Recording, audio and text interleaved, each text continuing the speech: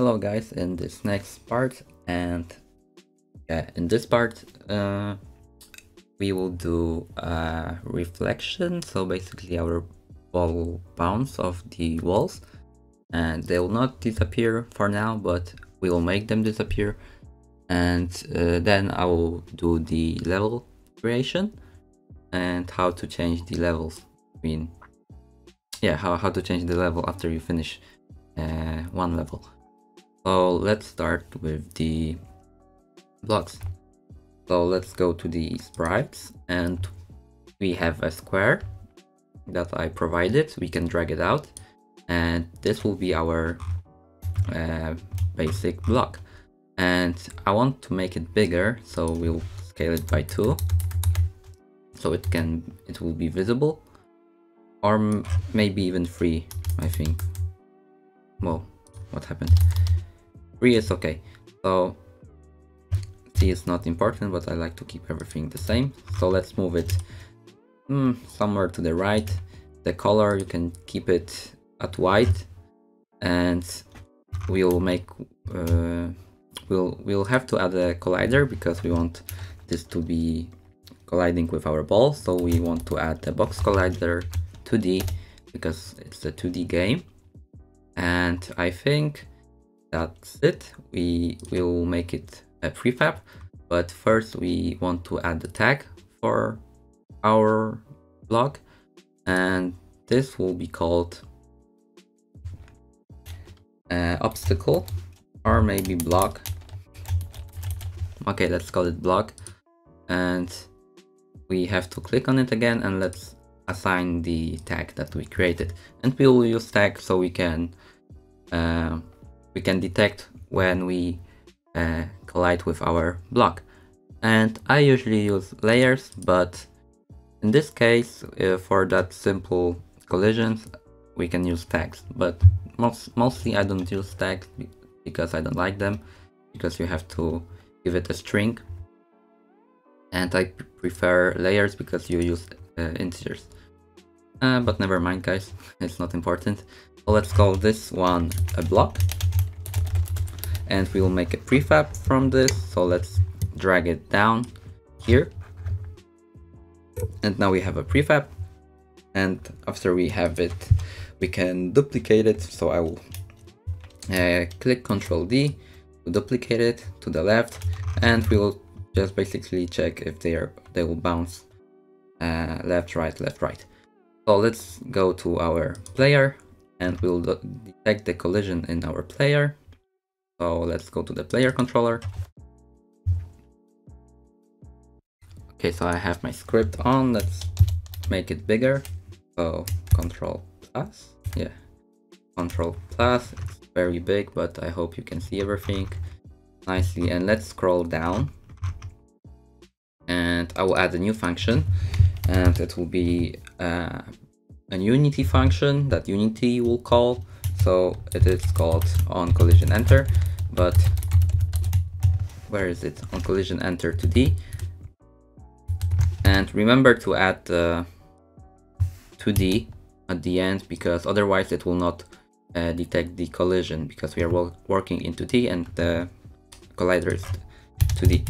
So remember to do that, because I had this problem that I had on collision enter without 2D, and I was thinking for half an hour why it's not working. But then I found that I missed 2D.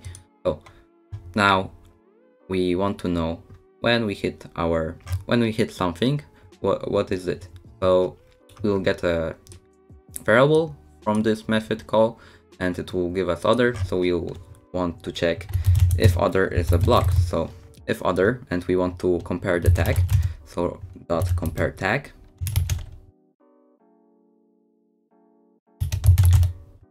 Okay, something is not working. Okay, it should be other that game object that compare tag.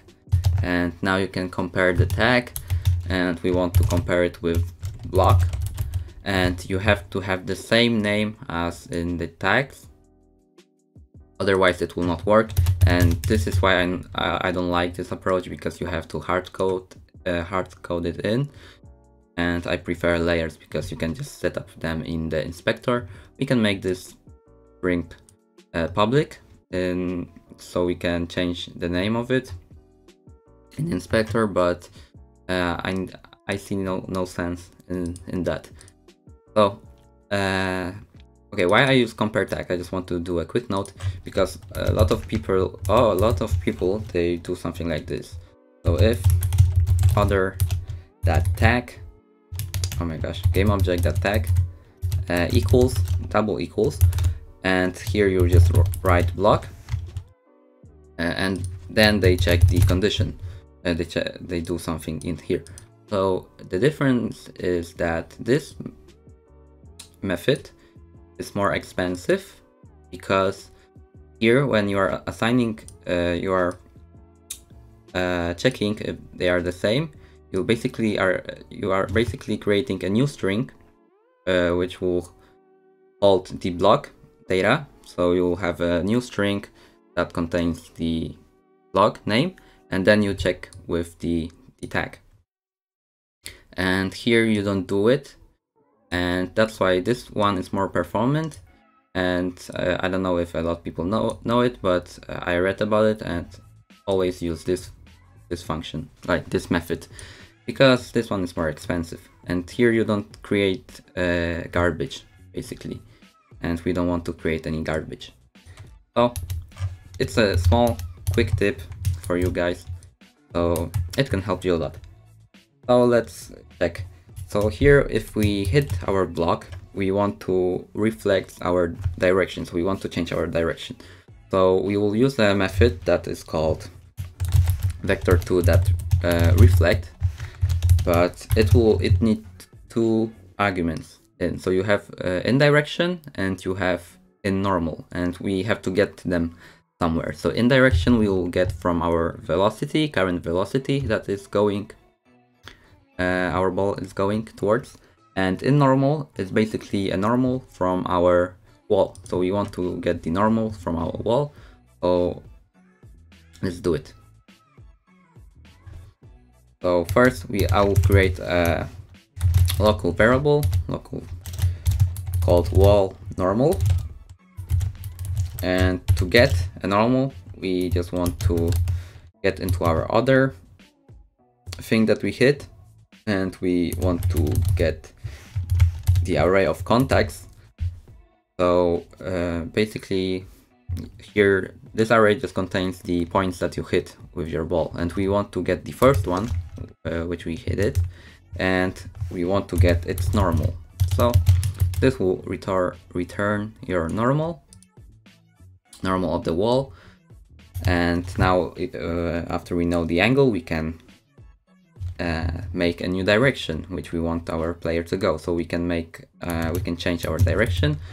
So we have this vector3 called mDirection, and we want to assign it to a new direction. So we want to use this function vector2.reflect. So let's cut it and let's paste it here.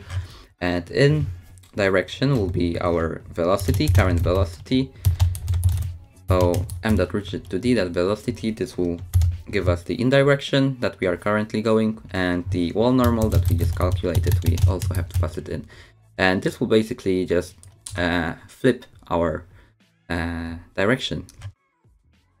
So now after we calculated this direction, we want to change our velocity of our ball. So we want to assign a new velocity to our ball. So it will be the new direction that we just calculated. We just assign to our m direction, and we want to multiply it by our move speed. Okay, so here is our here's our new velocity, and at the end of this vector2.reflect, we want to normalize this, because we want to get a unit vector, so it will have a length of 1. That's why we are normalizing it. So this is pure direction. So yeah, let's save it. Let's see if it works. Let's go back to the project. Okay, so let's see. This has a tag of block. This also has a tag of block. Let's see if it works. Let's click play. Okay, you have two sprites. I think I will change the color a bit so you can see it better. So let's go down. Let's change it to something very ugly. Okay. Oh, this is nice color, this gray. Maybe a bit darker. Okay, this one is very nice color. So let's see if it works. So I click here, I move it to the right. Okay, and it's not working. And the question is why. So I really don't know why, but I think I can find a solution. So basically, this has no collider. So our player has no collider. We have to add a collider to our player, so it will be a circle collider 2D, and now it should work. Let's see if it fits nicely. Unity should automatically make it fit perfectly, and now it should work, I hope. So let's move it to the right, and yeah, it's working. As you can see, it is bouncing very well.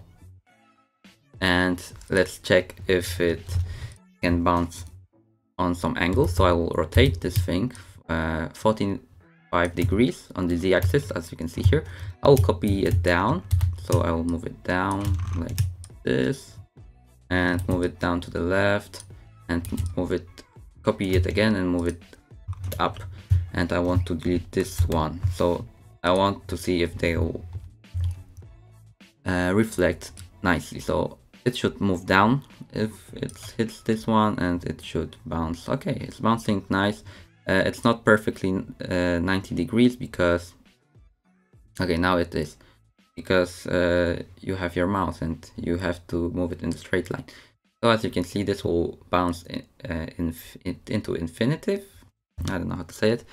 And yeah, this will be it for this part. And in the next part, we will make them disappear, and also it will count how much blocks did you hit, and it will detect when you hit all the blocks.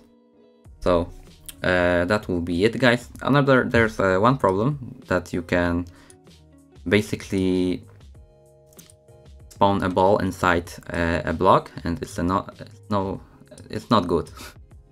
So we don't want that. So I think, let's see, let's check the time. I will check the time. Okay, it's 13 minutes. So we will fix that in the next one. So thank you guys for watching, and yeah, goodbye guys.